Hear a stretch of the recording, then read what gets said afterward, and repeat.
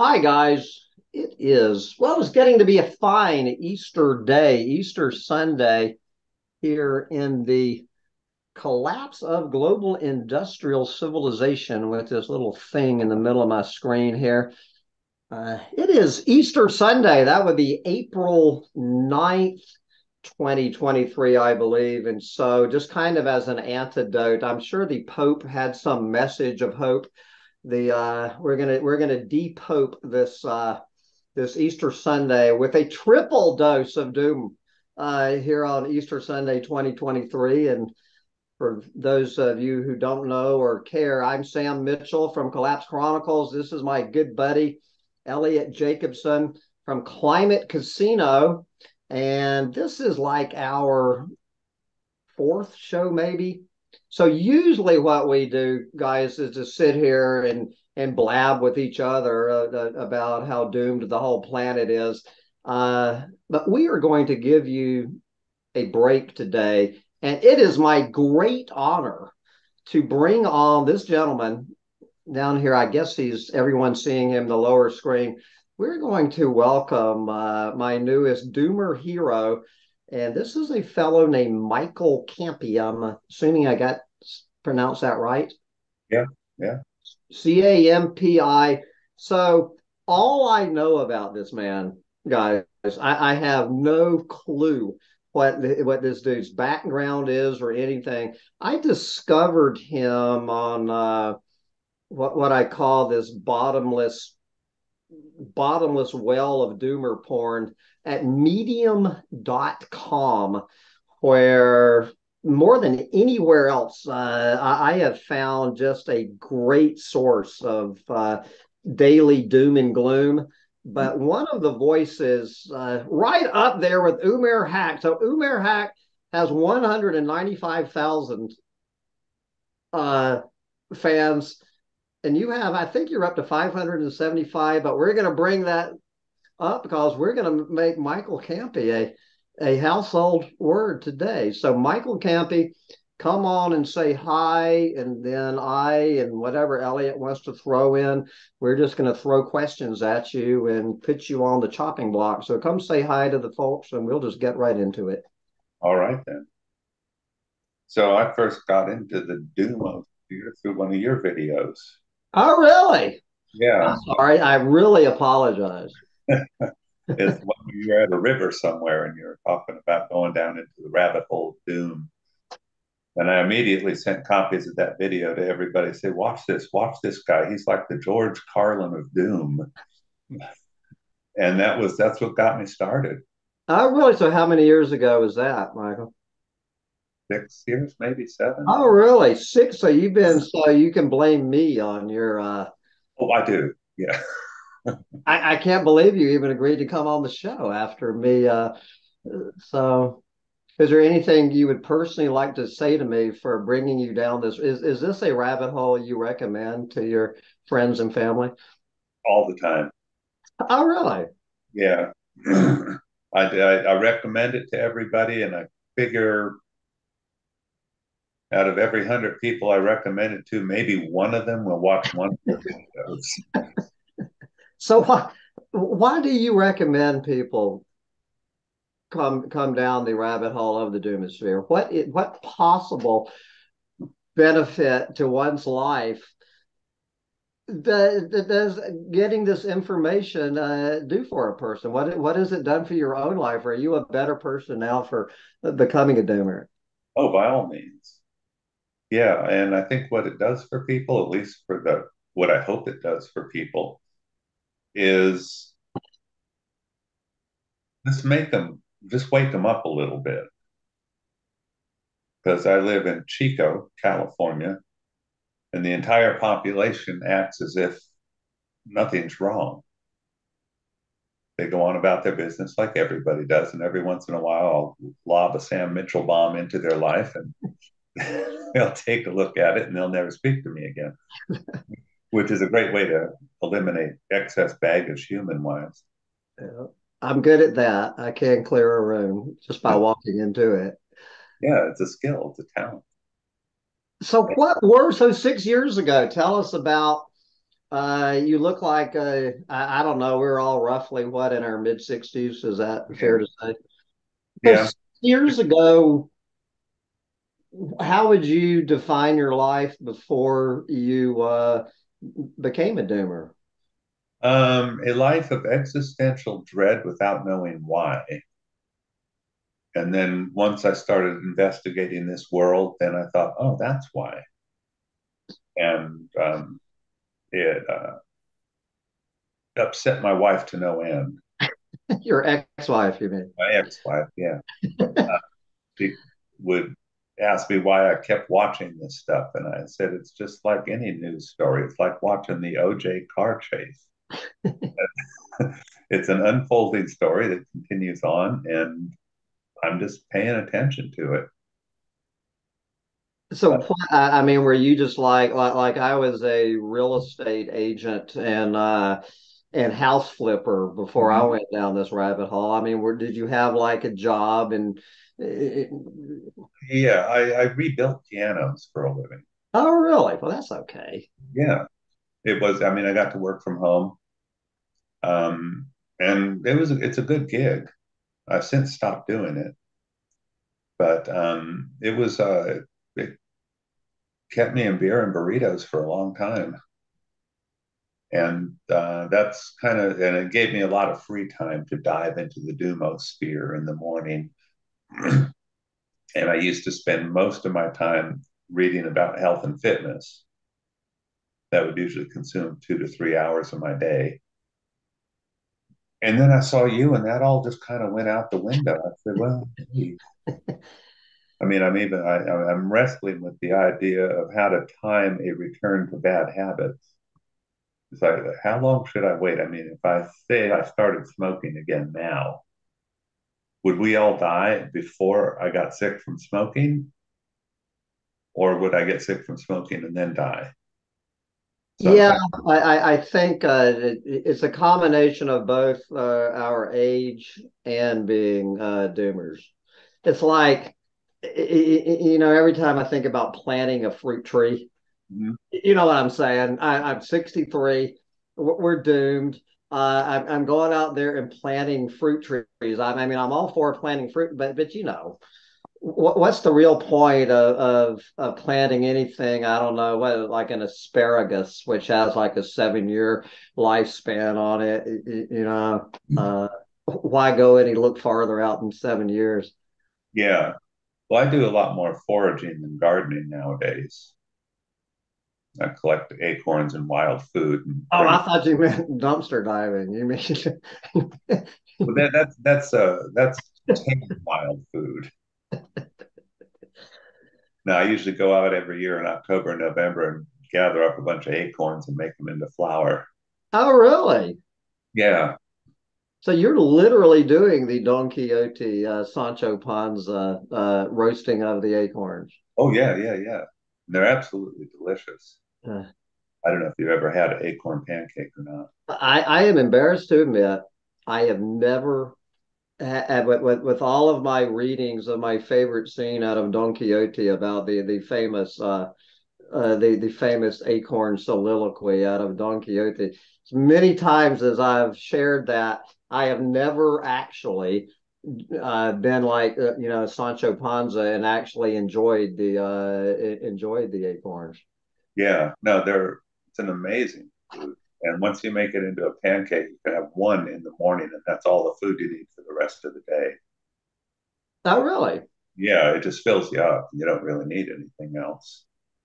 Well, my yard is full of sugar maples, so I got the syrup. So you bring the pancakes up to Bugs in a jar, and we'll go out there and tap some syrup out of my trees. So Okay. we got it covered. Elliot, you're just any time you want to Uh, dive into this. well, okay. So, what strikes me, Michael, and this is just really current, you live in Chico, and just so people know where that is, that's sort of on the western edge of the Sierras, sort of in the foothills. But I mean, there's a lot of trees, and you got a lot of snow this year there, I'm guessing, at certain times. And you've had fires come very close, and you've had intense heat waves. there, and you are sort of right now. There's the Tulare Lake that's developing sort of towards your southwest. I mean, you kind of live in the epicenter of California doom. If any place in California would be the epicenter, I think Chico is pretty close to that. So, I mean, what is it like there? What is it like in terms with what's sort of falling apart? Well, it's kind of like anywhere else. It's just a place to live, and there are fires, but I was living in the Santa Cruz Mountains when the big fires came through, and I got evacuated from those. Then I moved down to San Luis Obispo County for a while, got out of there just before the floods. And Chico's kind of where I live in Chico is pretty insulated from any fires coming through, unless they're really like the one in Colorado, the firestorm that went through the city. But you also had just last summer this heat wave that got up to close to 120 or something there, didn't it? Yeah, for a couple of weeks. Yeah, I mean those are unreal temperatures, and I was watching that and reporting on it in real time on Twitter because it was a one-off heat wave, you know. So I don't know. I think of Chico as someplace that was really hip and beautiful like Santa Cruz about 15 or 20 years ago, but right now is just scary place to live. It's kind of it's madness is what it is.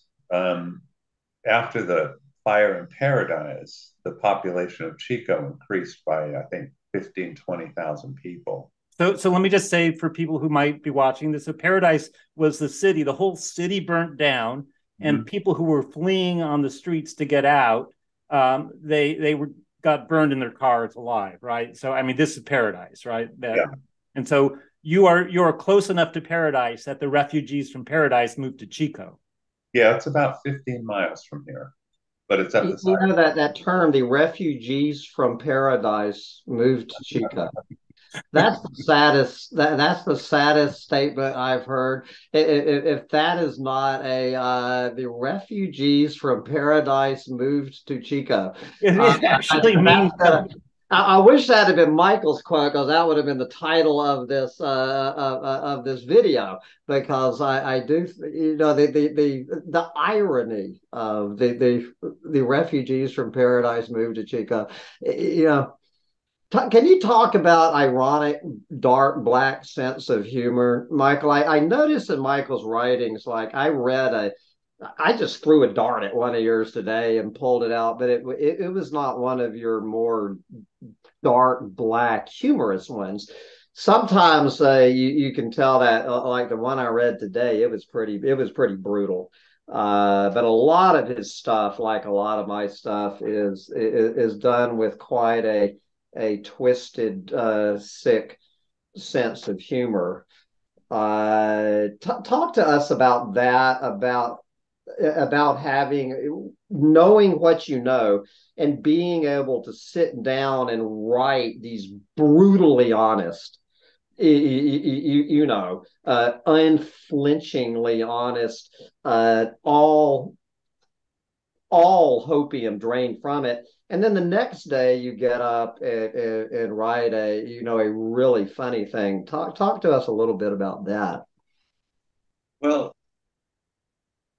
the dark and brutal ones are usually inspired by reading one or more articles by people who, as you well know, they're incorrigibly hopeful. Yeah. They won't stop. They just and it gets me angry. I mean, they're intelligent people, and they don't seem to lack awareness, but there's always this blindness when it comes to their pieces about how we can fix things and how things can get better. Usually it takes about 3 days of those, and I'm mad enough to write a brutal article. Do you find the hopium addicts actually have less of a sense of humor than doomers. As a general rule, I find the hopium addicts, they don't, they, if they hear a doomer making, some doomer humor, they're more likely to get offended by it, than the total deniers. Mm-hmm. Well, for let's see, I guess it was about a year ago when I started getting really sick of seeing that stuff that I came up with what I called Denier 2.0.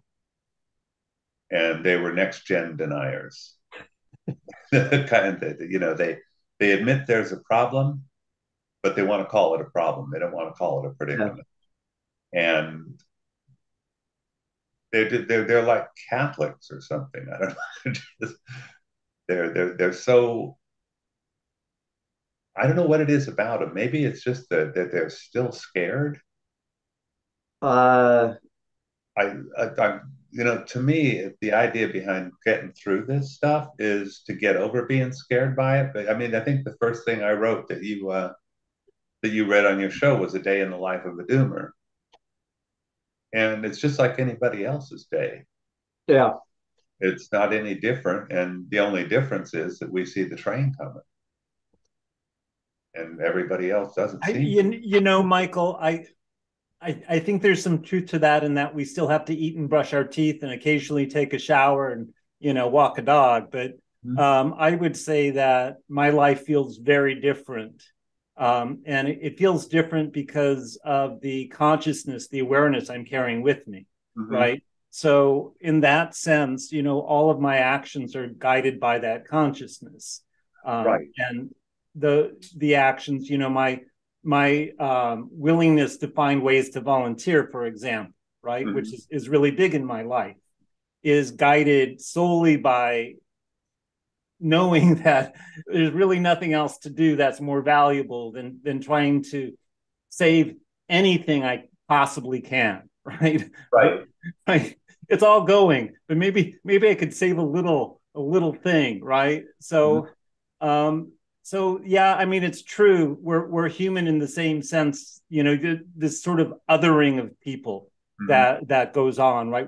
The other, you create them as a class or a group, and then you can sort of put them down in mass, right? And we might do that to deniers or opium addicts or whatever. But I mean, it feels like there is something distinctly different about the day in the life of a doomer. And I think maybe that's the heart of Sam's question as well. Well, it's define what it means to you to be a doomer. If people first meeting you, they learn you're a doomer. How would you define the term? I'll define it with a story. All right. We love stories. I think I may have told you this one on the phone call the other day. There was a group of Buddhist students at a monastery, and they were all actively seeking enlightenment. And it was rumored amongst the students that one of them had actually achieved enlightenment. So they went to find him to see what it was like, and they found him sweeping out the kitchen. And they said, "Well, what's it like?" And he just looked up and he goes, "As miserable as ever," and went back to sweeping. And that's kind of how I function as a doomer. It's nothing got worse immediately and nothing got better. It was just everything went on as it always has. I kind of view myself. Do you ever watch The Walking Dead? Believe it or not, I have not. I just look out. I just go to have social intercourse with my fellow Americans. I don't need to watch The Walking Dead. I can visit them whenever I want to.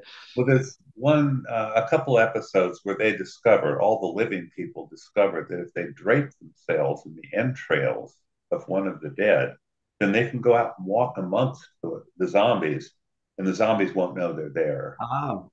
And that might be a good analogy for how I function. I drape myself in the entrails of the normies. I can go out and walk amongst them, and they won't know I'm there. So do you? So you can pass, right? Yeah, yeah. You can still pass as a normie with Oh, yeah. you don't feel obligated in your daily interactions with normies to set them straight. Um, I don't all the time. Sometimes at the store, when I get tired of answering the question, "Hi, how are you today?" I will answer by saying, "Well, considering we'll all be dead in a few years, I'm doing really well. How about you?" Most of the time, they laugh because they don't think I'm serious. Yeah, yeah. But as far as like Eliot volunteering, I do that every Friday. I volunteer at food banks every Friday, and there's also a, a group of people from the tribe that was inhabited this area prior to the Europeans that are rewilding an area near my house. So I go down and work with them, and yeah, I do things like that, and it doesn't seem to bother me anymore. I mean, I'm not overwhelmed with the idea that I'm going to die because I've known that all along. That And that's your own personal death. I Yeah. think I think the issue, I mean, our own personal death is one thing, but to be a doomer means to understand that we're destroying the natural world along with us. mm-hmm. And we're also destroying human legacy. So in some sense, there are some parts of humanity that we all value. Well, maybe not Sam, but that the rest of us value. Like for me personally, some arts and music and some sciences, I'm a big fan of those things, right? Mm-hmm. And I wish that humanity wasn't going extinct, because I think there is something genuinely amazing that humans created this ability, right? So um, I think the thing about our personal death is part of being a doomer, but it's not the real thing for me, right? The real part of it for me is um, the loss of everything that on this planet. When I see the suffering of animals or I see the destruction of ecosystems, or it's just the imagery is it all hurts at a level that's profound, and it's part of being a doomer for me is experiencing that pain of collapse in a very visceral fashion, right? Right. Well, for a long time, what I did is I took a bunch of shoe boxes and I filled them with sand and I stuck little plastic flowers in them and I kept them in my car. And Oh, every time I saw an animal that was killed by the side of the road, I'd move it over by the side of the road and I'd put the shoebox next, right. because I thought, well, we do that for people. Why not for animals? They're suffering just as much as we are, more so because nobody cares. Over 1 million small creatures a day are killed on the roads of this country. Let And me. I just want to see if that you mentioned this. I know I am not imagining this, Michael, especially when I'm down there in Florida. We've all heard about the insects on the windshield, and I will certainly second that that I've noticed that same thing. But I'm talking about roadkill. I mean, Florida. I mean, it used to be from coast to coast. You couldn't go a half a mile without, I mean, buzzards just lining the road because of the roadkill. The buzzards literally have to eat out of dumpsters now, because at least in Florida, the roadkill has disappeared. Are you noticing this in where you live in California, well, or not? I wonder if it has to do with the animals themselves disappearing. Well, of course, that's exactly what it has to do with. Yeah. So, No, but there's no animals left to get run over. no, there's squirrels and possums and the odd dog now and again. Yeah. But that's what I see mostly. When I was living in the Santa Cruz Mountains after they finished up with the first series of lockdowns, all the animals got used to just having free reign. And then everybody was out in their car again. There was probably 10 times as many things squished on the roads Oh, yeah, right after. Yeah, yeah, yeah, as there were before. Um, People get really upset when you mention that. I mean, I've had people get more upset with me for mentioning the Holocaust level of animal deaths than I have for mentioning doom. I actually got Oh, kicked out. really? Yeah, That's a trigger, huh? I got kicked out of a poetry reading once for that. I had Did a you teacher. write a Did you How do write a you poem about it? Yeah, how do you get kicked out of a poetry Yeah, reading? that takes a. I wrote a poem called Dead Elephant Hair. And Uh-huh. the whole You poem was didn't get about kicked how out. you murder elephants in Africa. You know, what is the right way to murder an elephant? And my poetry group loved it. They thought it was great because they understood, you know, I mean, poets are supposed to understand things at a deeper level, right? So what did you do to get kicked out? Yeah, what was the poem? I'm gonna have to. Can you remember some of it? Well, the first thing I think that bothered him, it was had a lot of black people there and a lot of LGBTQ people were there. And I wore a T-shirt that I had made that had a picture of a wolf on it, and underneath it said "Fur Lives Matter," and that set him off right out the gate. Well, okay. Uh, Yeah, that's going to be a dangerous T-shirt to wear because you know, people take Yeah, this very seriously. okay. We will. Uh, okay, we will skirt on around. Maybe Sam, Sam, maybe another conversation another day. We'll pick this one up, but for the purposes of this interview, we will flip the channel here. see, Michael, From you're your getting from your kicked off right poetry now. reading. Even now, you're Oh getting kicked God, off. Right? This topic is getting this I got shut him. it off. Shut it down. I won't say I've never kicked anybody off of Collapse Chronicles. You know who? You know the only person I have ever slammed the phone down in my life because he was so gross. Dmitry Orlov. oh, Do you know the guy, Dmitry Orlov? I've heard the name. He's got all these. I was all excited about interviewing. Anyway, like I slammed the phone. I slammed the phone down on him. I couldn't stomach. No, he was expounding the virtues of Judge Kavanaugh. It was going on and on about how Kavanaugh. Okay, click. I don't know if you ever see the video, the Kavanaugh video that they sliced in with uh, clips from what was that show with it just poof, it's gone. No, Um, I wouldn't. I wouldn't have any reason to watch a video with. oh, I don't know what the man looks like. I wouldn't know if you put his face up. I would have no idea who I was looking at. well, I just. the movie was Pulp Fiction, Yeah. Okay. Yeah. and they basically had uh, who was the actor in that? The black guy. There, uh, Sam Samuel L. Jackson Yes, yes, they had him examining Kavanaugh oh yeah. in a courtroom situation. saying his quote from the Bible like he does. Yeah. Yeah, yeah, I like that. That's so just on I know Sam, this is Sam's interview, but I just want My interview. I want you to show having a your conversation. The three of us.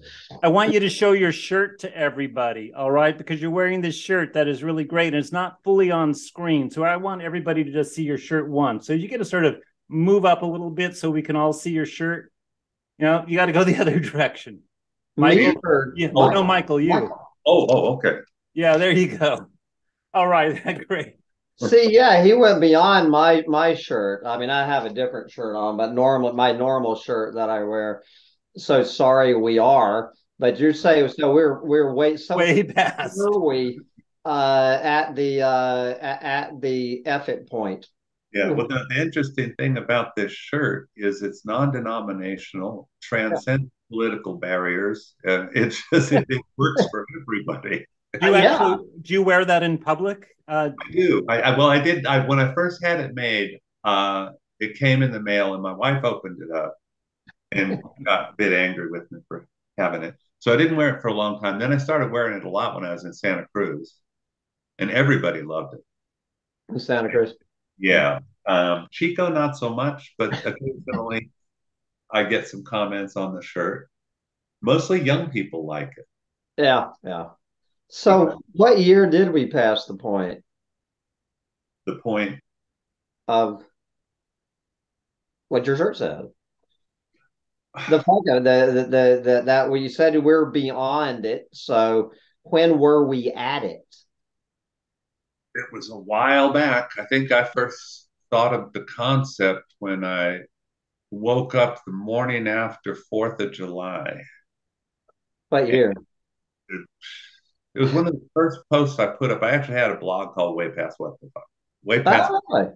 yeah.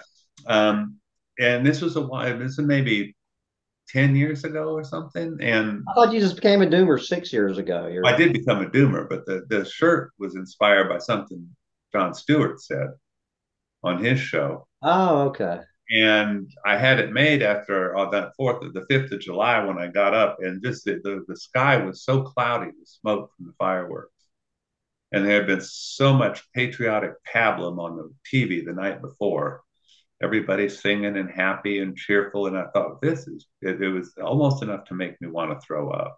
Yeah. And that's when I had the shirt in me. So 10 years ago. So there it seems to me I'm hearing what you're saying, a gradual slide into becoming a doomer. Yeah, I've been aware of what's the various problems, but never the extent of the problem. I knew it was Yeah. bad, but I didn't know how bad until things started manifesting themselves quicker than expected. Now you can if you don't want to go here, you can say I don't want to go here. But like Eliot, I have met his lovely wife, and they seem to be very much in love and a very happy marriage. But is it safe to say, Eliot, that your wife is not a doomer chick? Not exactly. She actually kind of agrees with me about everything.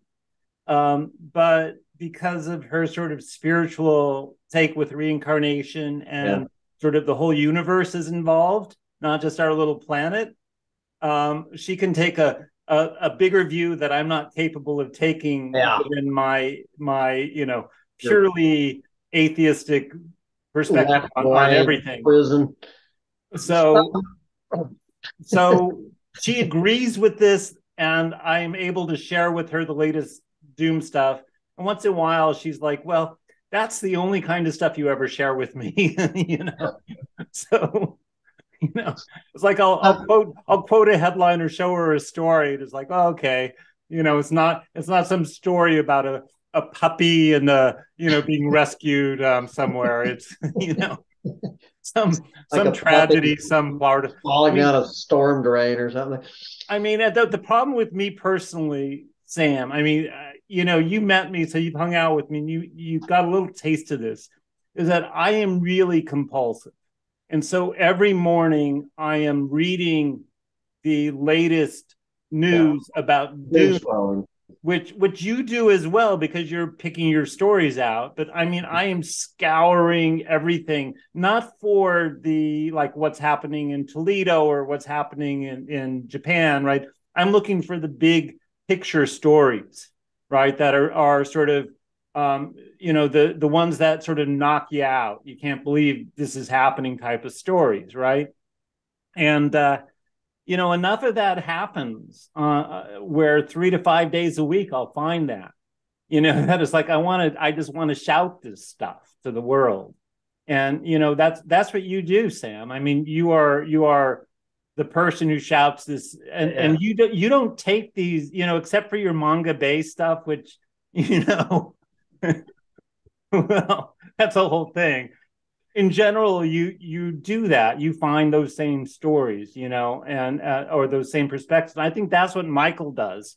That's really amazing. Is that Michael is not somebody who picks a particular, little thing. He's painting broad strokes on Yeah. on the situation in ways that enlighten us, and that you and I both appreciate that kind of writing at a deep level. So Michael, in how much did your doom scrolling have to do? Did it have anything to do with the dissolution of your marriage, or? Oh no, we were done long before that. Oh, it was just it was just like okay, so it was just the final straw. It's not like that you were in a rock solid loving marriage, and then the doom came in, okay, all Well, right. mostly my desire to listen to the traffic reports on the radio that killed it. You did. You don't. You didn't. You're just saying that, right? I did. I was obsessed with the traffic reports. This one radio station, 5 after and 15 after, they would have traffic reports. And I would stop everything in the car and listen to the traffic reports. And that got to her, I guess. More than the destruction of a planet. Yeah. So I have to confess, Michael, that we have a similarity here that's kind of really awkward.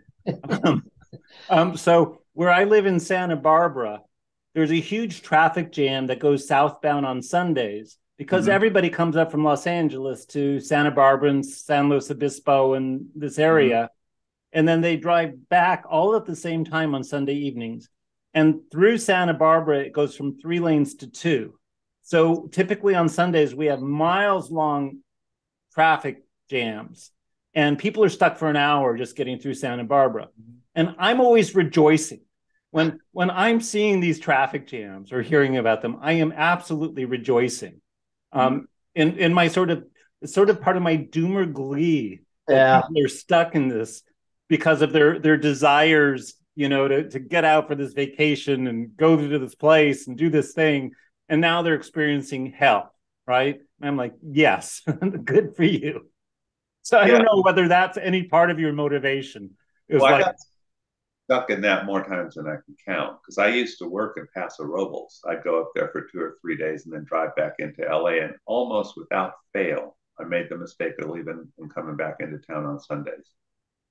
And for some reason, it was just horrible. So you would drive through So for people that don't know, Paso Robles is north of Santa Barbara about 2 hours, an hour and a half maybe.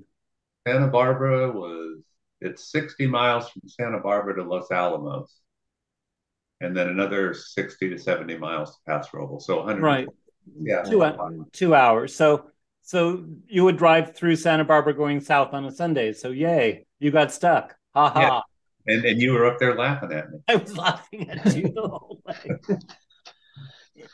So anyway, just to I just sorry, Sam. Need to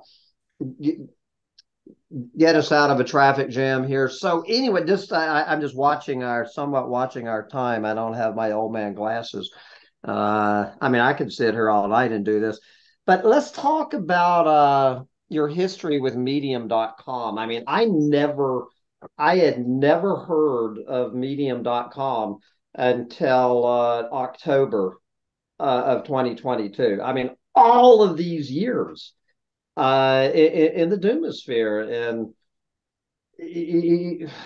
you would think that somebody would have brought to my attention in all of these years, never heard of medium.com. Well, you just came down this I had already been down this rabbit hole for, well, it sounds like for years before you even came down there. So how did you discover medium.com, and just talk about your relationship with that, and then I want you just to briefly recommend some other writers in addition to, but tell us about your own history with Medium, how you ever heard of them, and how you decided you wanted to throw your voice out there.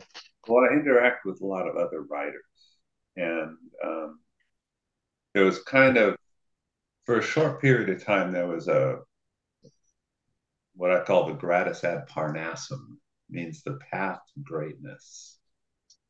And you would get a thing up on Medium, and you build up a following on Medium, and then you'd switch that following over to Substack, where everybody actually subscribes to hear your to read your stuff, and you can all of a sudden make a living as a writer. That situation has gotten a little out of control now. It doesn't really work for everybody. But my initial thrust was to get things up there and see if I could actually get it to the point where it made me some money, which it does. How did you first hear about that? I mean, what was your do you even remember what year was it? Was it a particular writer? It was a writer. It was Jessica Wildfire.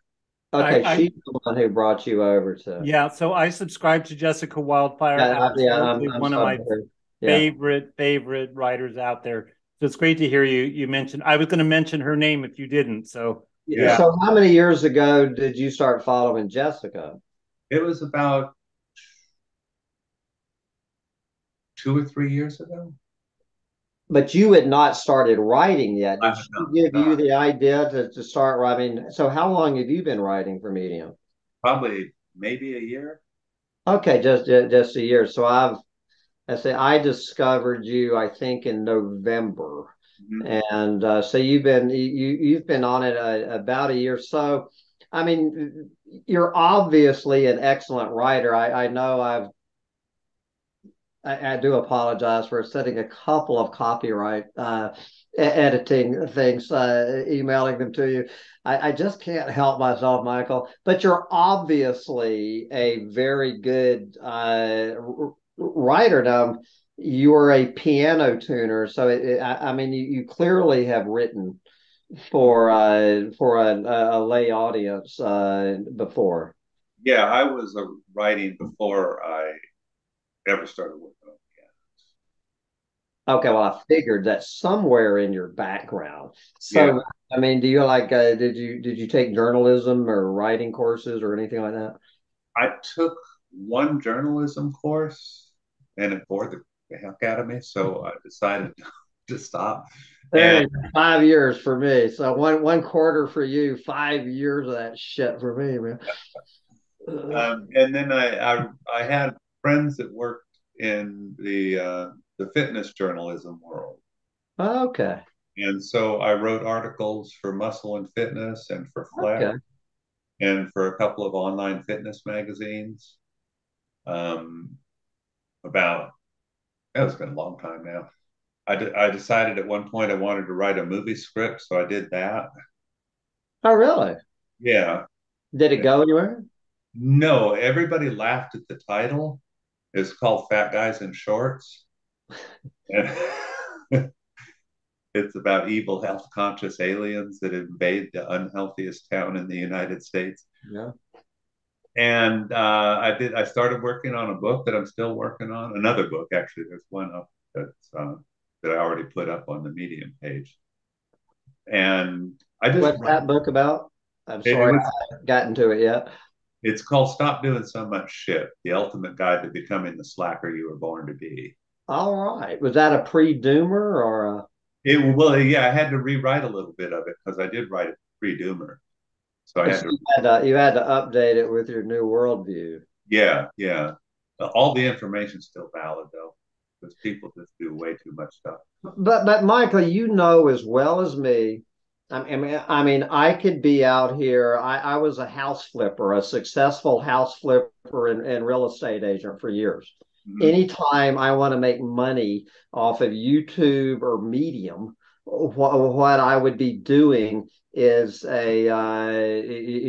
YouTube channels and writing articles about flipping houses. Uh-huh.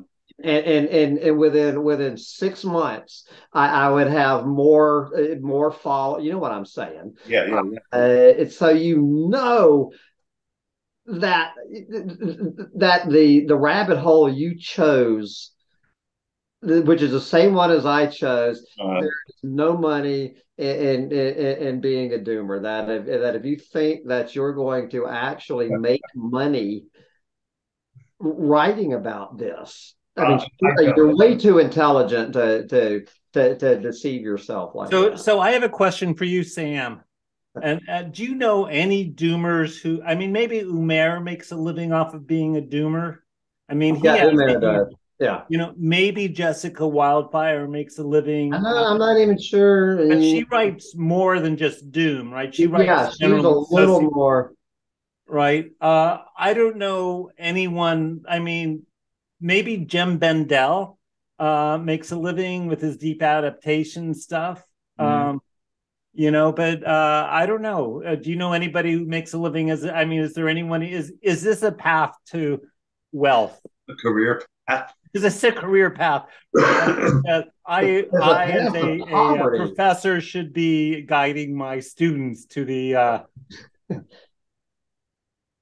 So what do you so what's your comment on all that? You know damn well that you could be writing about pretty much any other subject on the planet than this and have more followers, might actually put a dollar bill in your mailbox, but you choose, as I do and as Eliot does, Mhm. all three of us, we have made the same choice to literally handicap ourselves financially for bringing this message out. So just rip on that for a minute. Well, I was just actually thinking about that today, as because I go through on Medium, they have all their top writer lists, and I go through the top writer list, and like somebody that writes about Chat GPT Yeah. or AI or like how to make $1 million on Medium, those are really popular.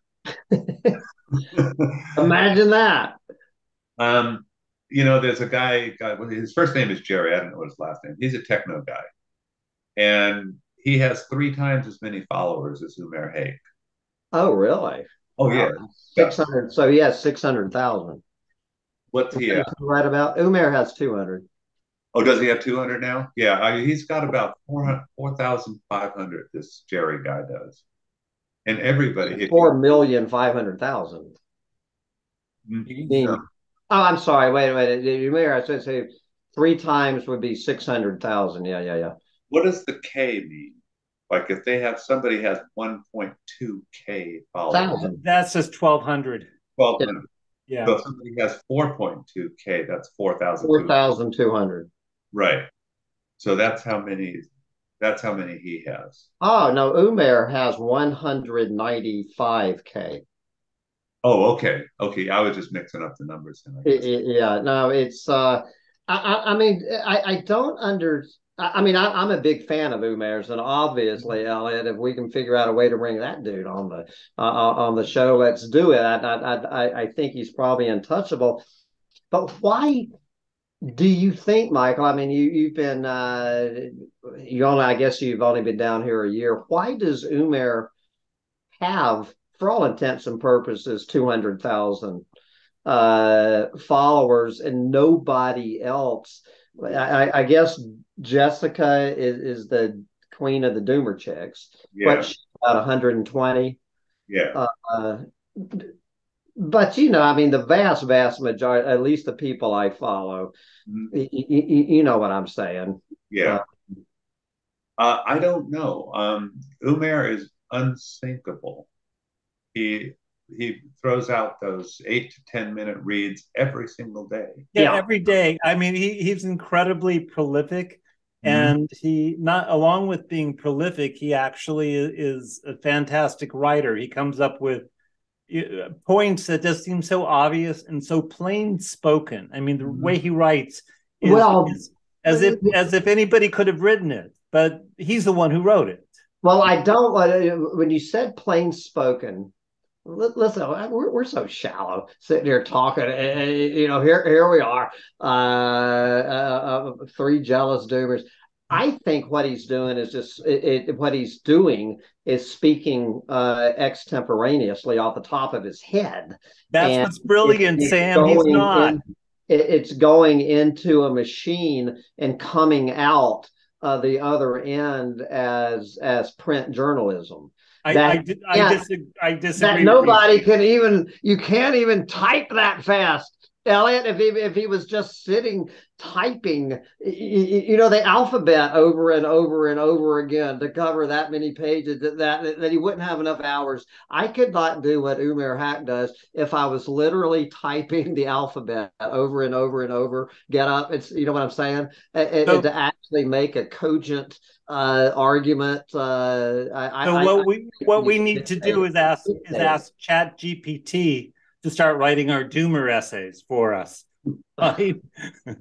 and then we will be just as prolific as Umair is. God, wouldn't it be great what if we found out that Umair is an AI actually getting is actually getting an AI chatbot to write this every day. He just right. does like this and goes off and does his laundry and comes back and it takes me about an hour and a half to put together a 750 word piece, and that's approximately a 4 to 5 minute read. Right. If you figure he's doing a 10-minute read, he's probably doing between 1,500 and 2,000 words, which is a real doable number for a writer. So my process he's more than 1,500 words. Yeah. When I write an essay, my process is to just write a first draft. It'll take me an hour to write, 1,200 words or something like that. Then I go for a walk. I don't think about it for a while. I come back, and what I do is I post the thing because I have my own blog, right? I'll just post it. And the thing about posting something that sucks is that there it is, and everybody's reading that sucky thing you posted. So you go back and you fix it, and you edit it, and you re-edit it. And so for the next 2 days, I'll re-edit the thing and fix it and repair it and strengthen it and rearrange the sentences and paragraphs until, there's a decent version after about 3 days, right? Mm-hmm. But I mean, that's what it takes for me. I have to sort of corner myself. How about you, Michael? Is it first? Is it stream of consciousness, and you put it out there and don't look back? I always go back. I've probably gone back and re-edited 3 or 4 pieces in the last week, and I don't change really. But I'll be walking down the street and it'll pop into my head. I say that would just be so much better there, so I'll go home and change it. Yeah. Well, I wrote my third. I wrote my third Medium.com piece the day before yesterday. Mm-hmm. And it's a 6-minute read. It took right about 2 hours, but I was multitasking. Mm-hmm. I was having other conversations, taking phone calls, while I was doing it. And I was commenting to my friend who was just sitting there while I was doing it. I wasn't even locked in a room. I'm sitting there with company, typing an essay, having conversation, getting up. So Sam, I want to speak on your behalf. I want to speak on your behalf here, Sam, because people might not know this about you out in the rest of the universe, right? You are one of the best storytellers on the planet. And your stream of consciousness storytelling, if you put that down, that's an essay. That is brilliant. The way you just come up with stuff by itself. So I think you're a one-off. But I got to tell you, in the writer world, and it seems like Michael and I kind of have a similar perspective on this. We actually obsess over this stuff, right? We obsess over our sentences and the organization, and should this be a comma there or not? Should this word be a different word, right? And I don't know. Umair must be a freak of nature to do what he does, but I do not believe that the guy just creates these things the way you create them. They're too good for that. I mean, you do not sound. Well, there's no way he has time that we're talking about to go back and massage them and rewrite stuff. I don't know. We should anyway, guys. We're probably losing any audio. Yeah, well, it's all right. I'm sorry to go off on that tangent. Yeah, we're going off on a tangent. But anyway, so your 5 top writers on Medium. Other than yourself, not counting Umair, not counting Jessica, and of course not counting the best writer on Medium is the man we have on here. So other than the 3 of you, well, you found other people we should pay attention to. Corrine, Corrine When Nita. I read the one, yeah, Yeah, okay. she's good.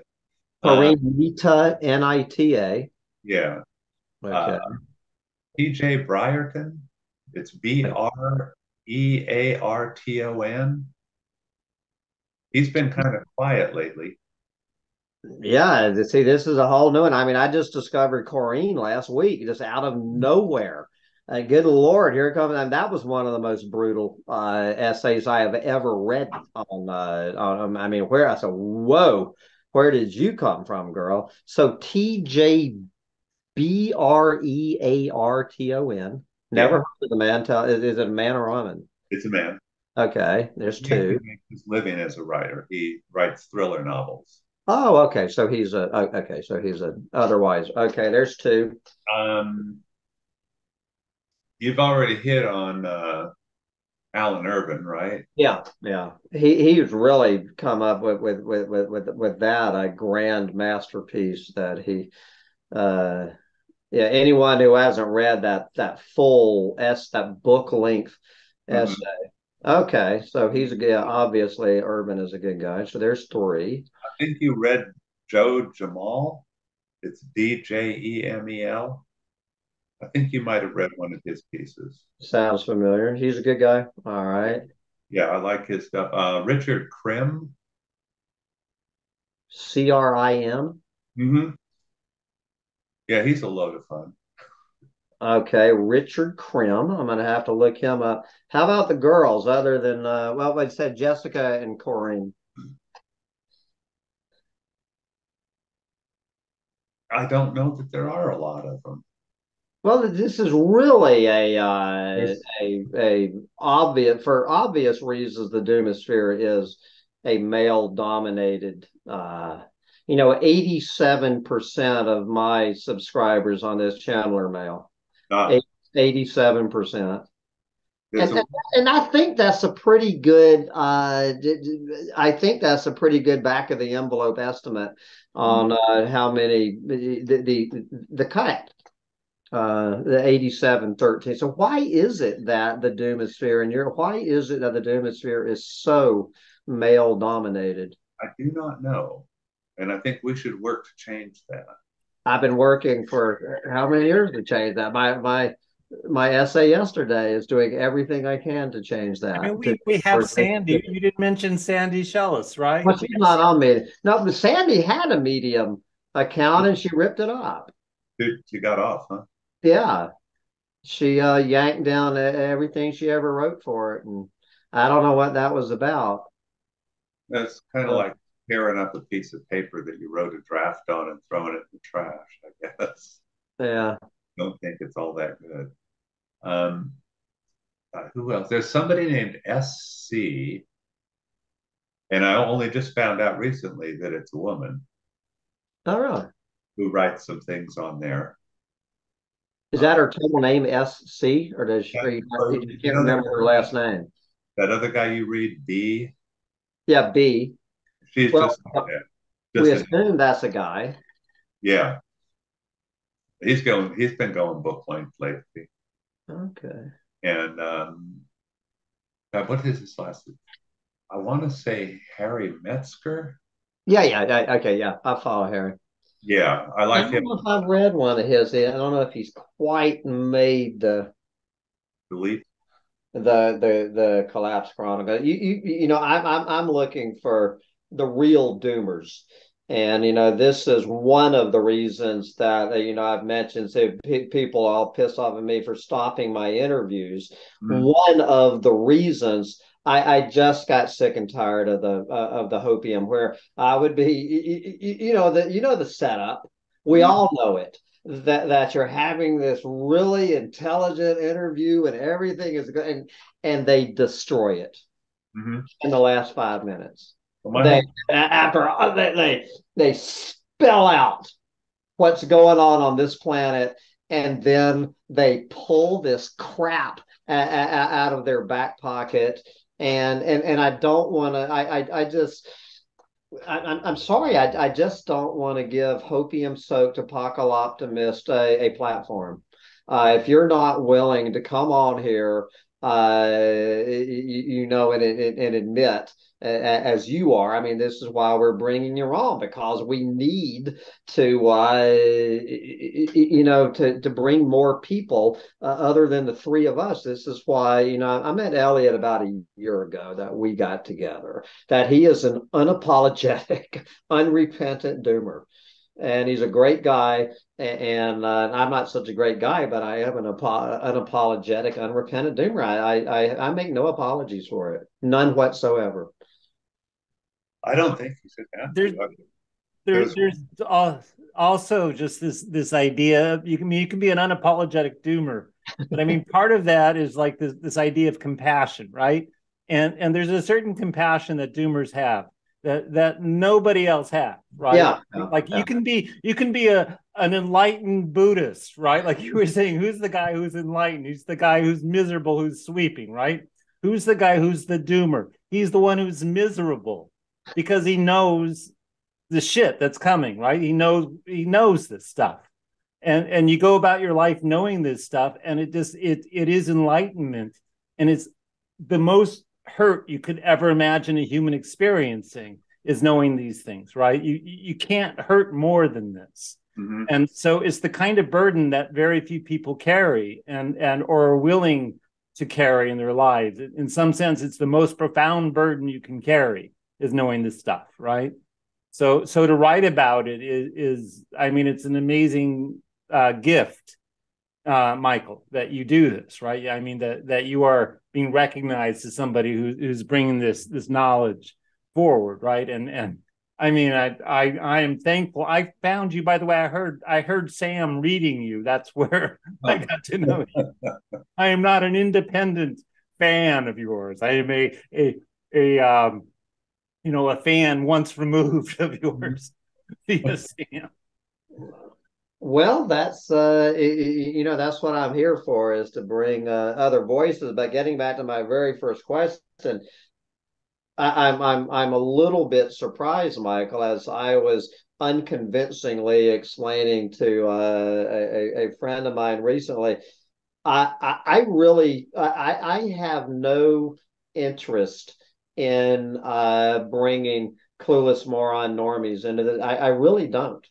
I'd say I wouldn't wish this on Donald Trump. I wouldn't wish this burden on my worst enemy. So why do I do it? Is simply, I just think it's the most interesting story in the history of humanity, what's going on. I personally think this is the single most interesting story in humanity. If you agree with me that it is, then maybe I have something that I can offer to help you, get your head around it. But it's not saying that if you are a happy-go-lucky whatever normie, that I want you, that I'm not trying to prove any of this to anybody. It's irrelevant whether I know doomers are right. I know it, and so despite what I'm doing, I'm not out there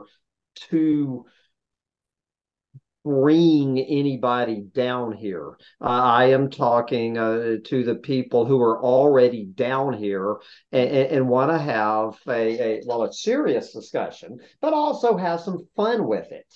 It doesn't have to, being a doomer isn't all doom and gloom. You just have to have a sick, twisted sense of humor. So I was a little bit surprised by our opening question, but this isn't a debate. I'm just I to hear all views. I don't. I'm frankly unconcerned with whether or not people know about this. I write about it because it's cathartic, and I don't know. I don't have a doomy attitude towards the bit. The way I look at this whole thing, there's a couple of different pictures that I draw in my head. One of them used to be at Disneyland. They had what's called an e-ticket. And an e-ticket was for the scariest rides in Disneyland. They were the most expensive tickets, and the rides were the scariest rides. And my picture of this whole thing right now is we're on an e-ticket ride. And there's only one possible outcome. And but it's still going to be a ride, and it's going to be fun until it's not. Yeah. And there's most of actually almost everything I know is a combination of cheesy spy novels and binging on Netflix. But one of the things that I saw on several different spy shows on TV was these people who would go into an incredibly dangerous situation. The chances of them coming out of it alive were slim to none. And they'd walk in the door and go, "This is going to be fun."